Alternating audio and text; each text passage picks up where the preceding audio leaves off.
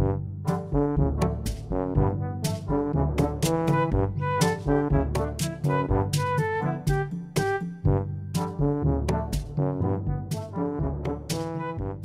let's say you find a pattern that you'd like to make. And in this case, it's the Cool Stripes hat by Karen Sherman. And you get all excited about it. You click one of the links that it tells you to go to. And the link is dead. So you say, oh man, I really wanted to do that pattern. You're all bummed. Have no fear. You have another option to try. Go up here and copy this link. Hit Control-C, whatever, however you go about doing it.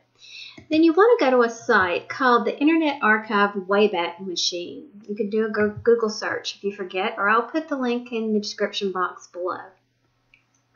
Now beside the title, you see a place to paste the link. So do that and click Browse History. Now what this thing does is takes snapshots, so to speak, of websites. This is an example of why you should never be posting anything you're ashamed of, because nothing ever really goes away on the internet. So here the year is 2014. We're going to glance at this calendar and look for any little blue dots. There's only one. So we're going to click it and see if they captured it on that day, and sure enough they did.